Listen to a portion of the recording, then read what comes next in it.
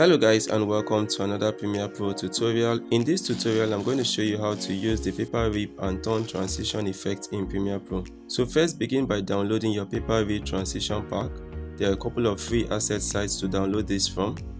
And once downloaded, place your two clips into your timeline that you would like to use this transition on, and then place your paper transition asset on top of the first clip right at the end of it. And now lift both the paper turn transition asset and the first clip one track above, and place the second clip at the end of the first clip. Next, go over to the video effects tab and search for the ultra key effect, and drag this ultra key effect onto your paper turn transition, and scroll down to your color picker under the ultra key in the effects control tab and select the outer color, and this will key out this color.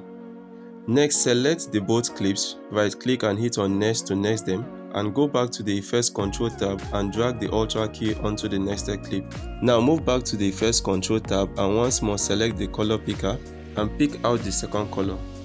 And that's it guys on how to use the Rip Paper Turn Transition Pack in Premiere Pro.